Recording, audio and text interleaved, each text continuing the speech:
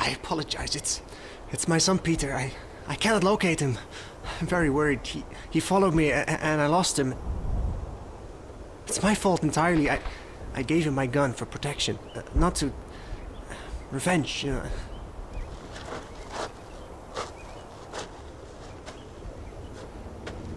And then he pulled out one of those Hitler Youth knives and tried to shank her. So what happened to the knife? Where to now? Did you see a kid? What? I just saw Nick. He said he lost his kid around here somewhere.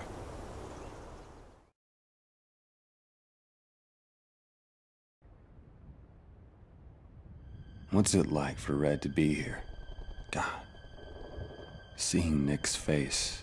The face of a man who just lost his son. There's some questions you can never ask your friends. What was it like to kiss your pregnant wife goodbye and get in that cab? How does it feel to miss your daughter's first 2 birthdays?